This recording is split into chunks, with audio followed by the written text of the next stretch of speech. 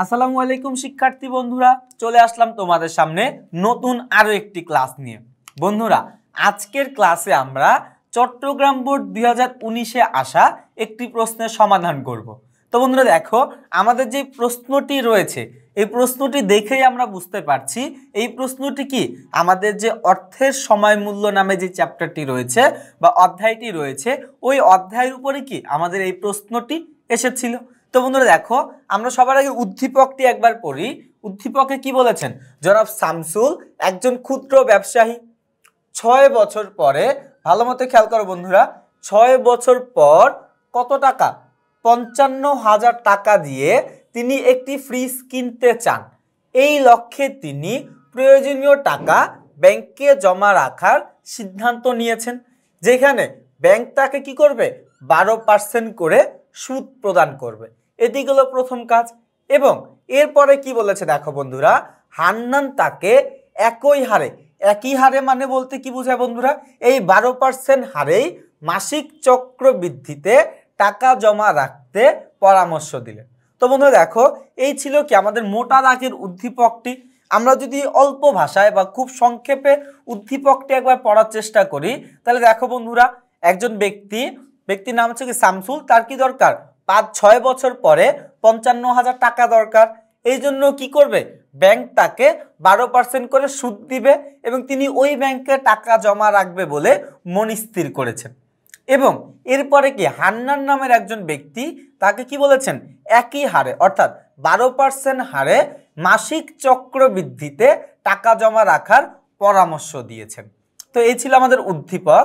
দেখো বন্ধুরা, আমাদের ক নাম্বার প্রশ্নে আমাদের বলেছে একটি সফল বিনিয়োগ প্রত্যক্ষভাবে কি বৃদ্ধিতে সহায়তা করে। বন্ধুরা, একটা সফল বিনিয়োগ প্রত্যক্ষভাবে আমাদের দেশের জাতীয় আয় বৃদ্ধিতে সহায়তা করে। আর তোমাদের মনে প্রশ্ন হতে পারে, ভাইয়া জাতীয় আয় কি? দেখো বন্ধুরা, জাতীয় আয় হচ্ছে একটি দেশের ভৌগোলিক অবস্থানের মধ্যে, অর্থাৎ এই যে আমাদের যে বাংলাদেশ রয়েছে বা যে কোনো দেশের কথাই আমরা বলতে পারি, তাদের ভৌগোলিক সীমারেখার মধ্যে ওই দেশের মানুষ যেই পরিমাণে সেবা বা যেই পরিমাণের পণ্য উৎপাদন করে তার আর্থিক মূল্যকেই কি বলা হয়? জাতীয় আয় বলা হয়। আর এটা কি থাকবে? অবশ্যই নির্দিষ্ট একটা সময়ের মধ্যে হতে হবে। আর ওই সময়টা সাধারণত কতদিন হয়? 1 বছর হয়। তো আমাদের যে সফল একটা বিনিয়োগ, যেই বিনিয়োগের ফলে কি হয়? প্রত্যক্ষভাবে আমাদের দেশের যে জাতীয় আয় রয়েছে ওই জাতীয় আয় কি করে? বৃদ্ধিতে সহায়তা করে। তো বন্ধুরা দেখো, খ নম্বর প্রশ্নে আমাদের বলেছে, খ নম্বর প্রশ্নে বলা হয়েছে মুদির দোকানের মতো বাটা কোম্পানির অর্থায়ন প্রক্রিয়া সরল নয় কেন? বন্ধুরা দেখো, বলেই দিয়েছে কি বাটা কোম্পানি। তার মানে এই যে বাটা নামক যেই প্রতিষ্ঠান, এই প্রতিষ্ঠানকে একটা কোম্পানি সংগঠন। আর কি বলেছে? মুদির দোকান। আমরা সবাই জানি মুদির দোকান সাধারণত কি হয়? একটা এক মালিকানা ব্যবসা হয়। বন্ধুরা ভালো মতো একটা জিনিস চিন্তা করো, একটা মুদির দোকান বা একটা এক মালিকানা ব্যবসায় এবং একটা কোম্পানি সংগঠন, এই দুইটা সংগঠনের অর্থায়ন প্রক্রিয়া কি কখনোই একই রকম হবে? কখনোই না। কারণ এক মালিকানা ব্যবসা আমরা সবাই জানি যে ব্যবসায় কি থাকে? মালিক একজন মাত্র ব্যক্তি থাকে। ওই ব্যক্তি নিজেই কি করে? ব্যবসায় যাবতীয় মূলধন সরবরাহ করে এবং লাভ ক্ষতি যা হয় সবকিছু কি করে? মালিক একাই ভোগ করে। আর কোম্পানি সংগঠন কি 1994 সালের আইন মোতাবেক যখন কতিপয় ব্যক্তি একত্রিত হয়ে কোনো ব্যবসায় গঠন বা পরিচালনা করবে তাকে আমরা কি বলবো? কোম্পানি সংগঠন বলবো। তাহলে দেখো বন্ধুরা, অর্থায়ন প্রক্রিয়াটা কেমন হয়? এক মালিকানা ব্যবসায় কি মালিক নিজেই টাকা দেয়, মানে নিজেই কি করে? অর্থায়ন প্রক্রিয়াটি সম্পূর্ণ করে, বা ব্যবসায় যেই পরিমাণে মূলধন দরকার সবকিছু কি করে? মালিক একাই প্রদান করে। কিন্তু কোম্পানি সংগঠনের ক্ষেত্রে আমরা সবাই জানি বন্ধুরা, পাবলিক লিমিটেড কোম্পানি কি করে? নিবন্ধনপত্র পাওয়ার পরে সে কি করবে? বাজারে শেয়ার ইস্যু করবে। শেয়ার ছাড়ার পরে জনগণকে কি করবে? ওই শেয়ার কেনার জন্য উদ্বুদ্ধ করবে। জনগণ শেয়ার কিনবে, টাকা পরিশোধ করবে। এরপরে কি করতে হয়? নানা রকম জটিলতা পার করার পরে তারপরে গিয়ে তারা কি করে? তাদের অর্থায়ন প্রক্রিয়াটি সম্পূর্ণ হয়। তাহলে দেখো বন্ধুরা, আমাদের প্রশ্নটি ছিল এরকম যে মুদির দোকানের মতো বাটা কোম্পানির অর্থায়ন প্রক্রিয়া সরল নয় কেন? আমরা যদি এক কথায় উত্তর দিতে চাই তাহলে আমরা কি বলবো? মুদির দোকান হচ্ছে একটি এক মালিকানা ব্যবসায় এবং বাটা কোম্পানি হচ্ছে কি একটি কোম্পানি সংগঠন। তাই মুদির দোকানের মতো বাটা কোম্পানির অর্থায়ন প্রক্রিয়া সরল নয়। এরপরে এর আগে আমি যে কথাগুলো বলেছি ওই কথাগুলো আমরা কি করব? ব্যাখ্যার মধ্যে লিখে দেওয়ার চেষ্টা করব। তো বন্ধুরা দেখো, আমি আশা করব তোমরা সবাই খ নাম্বার প্রশ্নের উত্তরটি খুবই ভালো মতো বুঝতে পেরেছ। এখন আমরা যদি গ নাম্বার প্রশ্নের দিকে তাকাই, দেখো বন্ধুরা, গ নাম্বার প্রশ্নে আমাদের বলেছে জনাব শামসুলকে ফ্রিজ কেনার জন্য কত টাকা ব্যাংকে জমা রাখতে হবে। আমরা সবাই উদ্দীপকেই পড়েছিলাম জনাব শামসুলকে 6 বছর পরে একটা ফ্রিজ কেনার জন্য 55,000 টাকা দরকার, সেজন্য কি তিনি এখনই কিছু টাকা ব্যাংকে জমা রাখতে চাচ্ছে, যেখানে ব্যাংক তাকে কি করবে? 12% করে সুদ দিবে। তো এখন এই বর্তমানে তার কত টাকা ব্যাংকে জমা রাখতে হবে সেটি আমাদের কাছে কি জানতে চাওয়া হয়েছে। ভালো কথা, আমরা বুঝতে পারলাম। আমাদের এখন কি করতে হবে? একটা অঙ্ক করতে হবে। এখন আমরা কোন অঙ্ক করব? আমরা কি ভবিষ্যৎ মূল্য নির্ধারণের অঙ্কটি করব নাকি বর্তমান মূল্য নির্ধারণের অঙ্কটি করব? দেখো বন্ধুরা, আমাদের প্রশ্নে যদি ভবিষ্যৎ মূল্য দেওয়া থাকে তাহলে আমরা কি করব? বর্তমান মূল্যের সূত্র ব্যবহার করব। আবার আমাদের প্রশ্নে যদি বর্তমান মূল্য দেওয়া থাকে তাহলে আমরা কি করব? ভবিষ্যৎ মূল্যের সূত্রটি ব্যবহার করব। আমাদের প্রশ্নে দেওয়া আছে কি 6 বছর পরে 55,000 টাকা। তার মানে দেখো বন্ধুরা, 6 বছর পরের 55,000 টাকা এটা অবশ্যই কি ভবিষ্যৎ মূল্য। তার মানে আমরা বুঝতে পারলাম আমাদের প্রশ্নে কি দেওয়া রয়েছে? ভবিষ্যৎ মূল্য দেওয়া রয়েছে। তাহলে আমরা কোন মূল্য বের করতে হবে? বর্তমান মূল্য।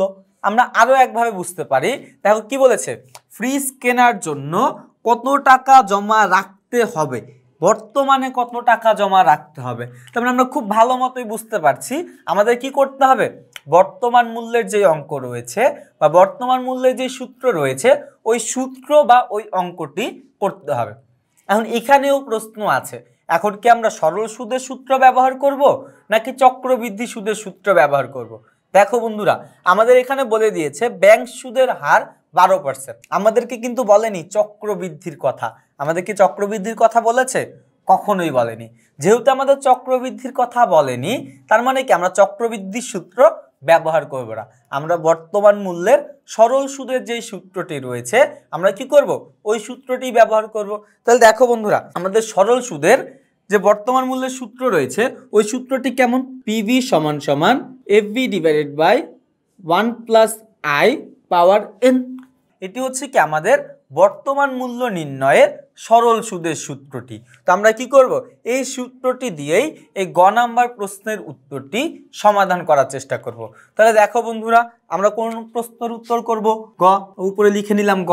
আমাদের প্রশ্নে কিছু তথ্য দেওয়া আছে, অর্থাৎ এই যে সূত্রের এই পাশে যে মানগুলো দেওয়া আছে এফ বি আই এন, এই মানগুলোকে আমাদের প্রশ্নে দেওয়াই থাকবে। আমরা কি করব? ওই প্রশ্ন দেখে হুবহু ব্যাপারগুলো এখানে তুলে নিব। তাহলে আমরা লিখি দেওয়া আছে। দেখো বন্ধুরা, কি কি লাগবে আমাদের? এফবির মান দেওয়া আছে কত? 55,000। এরপরে কি লাগবে বন্ধুরা? 1 এর মান তো 1, এর মান তো আলাদা করে দরকার নেই। এরপরে দেখো বন্ধুরা কি আছে? আই মানে হচ্ছে রেট অফ ইন্টারেস্ট বা সুদের হার। সুদের হার কত পার্সেন্ট বন্ধুরা? 12%। তাহলে এখানে আমরা লিখি 12%। আর এটাকে অবশ্যই আমাদের কি করতে হবে? ভাঙিয়ে লিখতে হবে বা ভেঙে লিখতে হবে। এটাকে ভাঙায় লিখলে কত হয় বন্ধুরা? 0.12। আমরা কি করবো? এই সুদের হারটাকে 100 দিয়ে ভাগ করলে আমাদের কি বেড়ে যাবে? এটা বেড়ে যাবে 0.12। এরপর দেখো বন্ধুরা, আমাদের আর কি লাগবে? এন এর মান লাগবে, নাম্বার অফ ইয়ার বা বছর সংখ্যা। কত বছরের অঙ্ক বন্ধুরা? 6 বছরের অঙ্ক। তাহলে এন সমান সমান 6 বছর। তো দেখো বন্ধুরা, আমাদের যেই মানগুলো দরকার বা যেই তথ্যগুলো দরকার সবগুলোই কি আমাদের প্রশ্নে দেওয়া আছে এবং আমরা খুব সুন্দরভাবে কি করলাম? লিখে নিলাম। এখন আমরা শুধুমাত্র কি করব? সূত্র ব্যবহার করব। তো সূত্র লিখি, আমরা জানি কি? পিভি সমান সমান FV divided by 1 plus I power N. এখন আমরা কি করব? সূত্রের মধ্যে মান বসাবো। এফবির মান কত বন্ধুরা? 55,000। সূত্রের 1। আই এর মান কত? 0.12 এবং n এর মান কত দেওয়া আছে বন্ধুরা 6 তো লিখলাম। এখন বাকি কাজটা কি বন্ধুরা আমাদের ক্যালকুলেটরেই করে ফেলবো। তো দেখো বন্ধুরা আমরা আগে নিচের লাইনের কাজটুকু করব, তাহলে ভালো মতো খেয়াল করো উপরের 55,000 উপরেই থাকবে এবং নিচের গুলো যদি আমরা করি দেখো 1 যোগ 0.12 পাওয়ার 6 করলাম। তাহলে দেখো বন্ধুরা এখানে আসে 1.97382 আর অনেকগুলো সংখ্যা আসে, এতগুলো সংখ্যা কি আমাদের লেখার কোনো দরকার নেই। এরপরে দেখো বন্ধুরা আমরা এখন কি করব, এই 55,000কে এই 1.97382 এটা দ্বারা ভাগ করব। তাহলে লিখি 55,000 ভাগ 1.9738382 ভাগ করলাম বন্ধুরা। তাহলে দেখো বন্ধুরা এখানে আমাদের কত আসে 27865। তো বন্ধুরা দেখো আমরা যদি এই 55,000কে এই 1.97382 এটা দ্বারা ভাগ করি তাহলে আমাদের কত আসে 27,865 টাকা। তাহলে দেখো বন্ধুরা তিনি যদি 6 বছর পরে ওই ব্যাংক থেকে 55,000 টাকা পেতে চায় তাহলে তার কি করতে হবে, বর্তমানে 27,865 টাকা জমা রাখতে হবে। তাহলে দেখো বন্ধুরা আমাদের এখানে উত্তর কি হবে, জনাব শামসুল ফ্রিজ কেনার জন্য কত টাকা 27,865 টাকা ব্যাংকে জমা রাখতে হবে। আমরা কি করব, এই প্রশ্নের শেষে এতটুকু কথা লিখে দিব। তাহলে আমরা কি আমাদের প্রশ্নে এই প্রশ্নের জন্য 3 মার্ক নির্ধারিত আছে, আমরা কি পাবো, এই প্রশ্নের পূর্ণ নাম্বারটি পেতে সক্ষম হব। তো বন্ধুরা এখন আমরা আমাদের যে সৃজনশীলের সর্বশেষ যে প্রশ্নটি রয়েছে অর্থাৎ ঘ নাম্বার প্রশ্ন, এই ঘ নাম্বার প্রশ্নের উত্তরটি সমাধান করব। তো দেখো বন্ধুরা আমাদের ঘ নাম্বার প্রশ্নে আমাদের কি বলেছে, ঘ নাম্বার প্রশ্নে বলেছে প্রকৃত সুদের হারের ভিত্তিতে জনাব হান্নানের পরামর্শটির সঠিক মূল্যায়ন করো। বন্ধুরা আমরা সবাই একটি সূত্র পড়েছিলাম EAR, ইফেক্টিভ অ্যানুয়াল রেট, বা আমরা যেটাকে বাংলায় বলি কি প্রকৃত সুদের হার।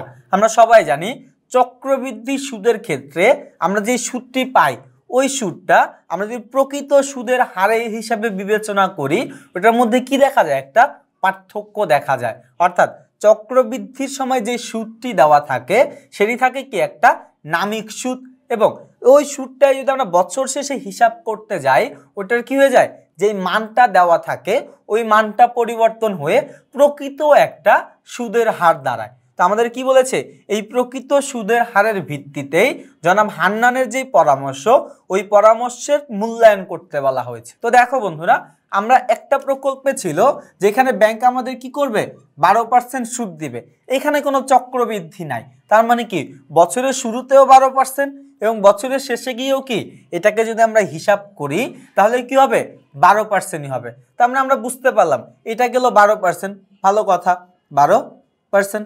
দেখো বন্ধুরা এখন আমরা কি করব, এই যে হান্নান সাহেব যে পরামর্শ দিয়েছিলেন একই হারে, অর্থাৎ এই 12% হার ছিল এখানেও কত থাকবে সুদের হার 12% হারই থাকবে, একই হারে মাসিক চক্রবৃদ্ধিতে টাকা রাখার পরামর্শ দেন।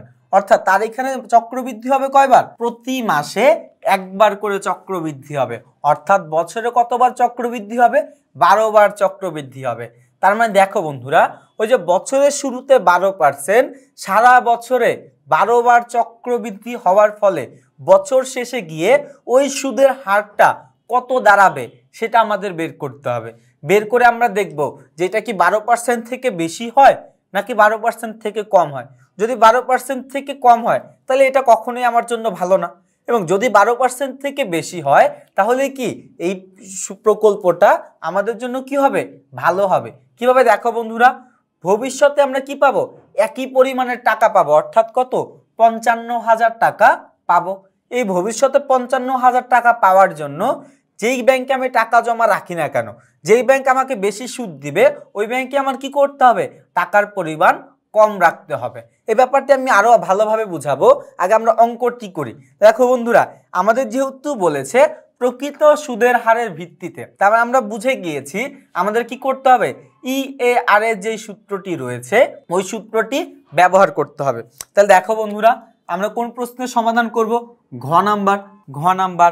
দেখো বন্ধুরা EAR এর সূত্র কি ছিল বন্ধুরা, আমরা যদি এখানে লিখি এ আর, বা যেটার ইংরেজি পূর্ণরূপ হচ্ছে কি ইফেক্টিভ অ্যানুয়াল রেট। এটা সূত্রটা কি দেখো বন্ধুরা, 1 যোগ আই ডিভাইড বাই এম, পাওয়ার হবে কি এম, এবং এটা থেকে বাদ দিতে হবে লাস্টে আবার 1। এটা হচ্ছে কি আমাদের প্রকৃত সুদের হারের যে সূত্র, এটি হচ্ছে কি ওই সূত্র। তো দেখো বন্ধুরা, আমরা পাশে একটু দাগ দিয়ে নেই আমাদের যে মানগুলো লাগবে মানগুলো লেখার জন্য। সূত্রের 1 আই মানে হচ্ছে কি রেট অফ ইন্টারেস্ট বা সুদের হার। এখানে দেখো বন্ধুরা বলেই দিয়েছিল একই হারে, অর্থাৎ আমাদের উপরেও 12% ছিল, এখনো কি হবে একই হারে, অর্থাৎ 12% হারে। তার মানে আই এর মান কত হবে 12%। আর এটাকে যদি আমরা ভাঙায় লিখি তাহলে আমরা কত লিখবো 0.12। তাহলে উপরে দেখো বন্ধুরা কত হবে 0.12। এরপর দেখো বন্ধু দেওয়া আছে কি এম, এম মানে হচ্ছে কি চক্রবৃদ্ধির সংখ্যা। এখানে আমাদের কি বলেছে বন্ধুরা, মাসিক চক্রবৃদ্ধি, অর্থাৎ প্রতি মাসে একবার করে চক্রবৃদ্ধি হবে। আমরা সবাই জানি 1 বছর সমান সমান 12 মাস, অর্থাৎ 1 বছর সমান সমান যদি 12 মাস হয় আর তারা যদি আমাদেরকে কি করে প্রতি মাসেই চক্রবৃদ্ধি করে, তাহলে আমরা 1 বছরের চক্রবৃদ্ধি কতবার হবে বন্ধুরা, 1 বছর চক্রবৃদ্ধি হবে 12 বার। তাহলে দেখো বন্ধুরা এখানে এম এর মান কত হবে 12, উপরে আবার এম এর মান 12, এবং এটা থেকে বাদ দিতে হবে কি 1। দেখো বন্ধুরা আমাদের কি করা হয়ে গেছে, সূত্রের মধ্যে মান বসানো হয়ে গেছে। এখন আমরা কি করব, শুধুমাত্র ক্যালকুলেশন করব। তাহলে দেখো বন্ধুরা এখানে 1 যোগ উপরে কত 0.12 ভাগ 12, এবং যেটি বেরোবে ওটার সাথে কত পাওয়ার 12 করলাম বন্ধুরা। তাহলে দেখো বন্ধুরা এখানে আমাদের আসে 1.1268, আরো অনেকগুলো সংখ্যা আসে, এতগুলো লেখা সম্ভব না। এটার থেকে বাদ দিতে হবে কি এই 1 রয়েছে, এই একটা আমরা কি করব বাদ 1। তো দেখো বন্ধুরা ক্যালকুলেটরে যে মানটা আছে এই মানটা আমরা আর কাটবো না, এটার সাথে বাদ 1। তাহলে দেখো এখানে আসে 0.1268। এখন এটার সাথে আমাদের কি করতে হবে, আবার 100 গুণ করে দিতে হবে। যদি এটার সাথে 100 গুণ করি তাহলে দেখো বন্ধুরা এখানে কত আসে 12.68%। 100 কেন গুণ করলাম বন্ধুরা, আমাদের কি লাগবে উত্তর যেটা লাগবে সেটি অবশ্যই কি পার্সেন্টেজে লাগবে, এজন্য আমরা কি করলাম 100 গুণ করে নিলাম। আরো একভাবে আমরা বলতে পারি এই যে 12%, এটা কিন্তু পার্সেন্টেজ আকারে ছিল, আমরা কি করেছি এটাকে ভাঙায় লিখলাম না, এই জন্য আবার কি করলাম লাস্টে ভাঙানোটা ঠিক করে ফেললাম, আবার কি করলাম 100 দিয়ে গুণ করে ফেললাম। তাহলে দেখো বন্ধুরা এখানে আমাদের প্রকৃত সুদের হার কত হয় 12.68%। কিভাবে দেখো বন্ধুরা, এই যে সে যদি প্রতি মাসে চক্রবৃদ্ধি করত, এই 12% সুদকেই প্রতি মাসে চক্রবৃদ্ধি করার ফলে 1 বছর শেষে এই 12% কি কখনোই আর 12% থাকতো না, এটি কত হয়ে যেত 12.68%। এখন আমরা সিদ্ধান্ত নেই কোন প্রকল্পে টাকা জমা রাখলে তিনি লাভজনক হবে, তার বাকি তার সিদ্ধান্তটি যা তার যে পরামর্শটি, এই পরামর্শটি মূল্যায়ন করি। দেখো বন্ধুরা তিনি যদি প্রথম ব্যাংকে টাকা জমা রাখতেন অবশ্যই বছর শেষে কত পেতেন 55,000 টাকা, এবং এর জন্য তিনি প্রতি মাসে সুদ পেতেন কত 12%। আর এই টাকা পাওয়ার জন্য সে কত টাকা ব্যাংকে জমা রাখতে হতো, আমরা গ নাম্বার অঙ্কেই করেছিলাম 27,000 কত টাকা এরকম কিছু একটা হবে, তো 27,000 টাকার মতো তার কি করতে হতো জমা রাখতে হতো। কিন্তু দেখো বন্ধুরা সে যদি কত এই 12.68% করে সুদ পায়, তার কিন্তু আর কি করতে হবে না 27,000 টাকা জমা রাখতে হবে না, তার থেকে কিছু টাকা কম জমা রাখতে হবে। এজন্যই কি জনাব হান্নান যেই সিদ্ধান্তটি বা যেই পরামর্শটি দিয়েছেন সেই পরামর্শটিকে একটা যৌক্তিক পরামর্শ।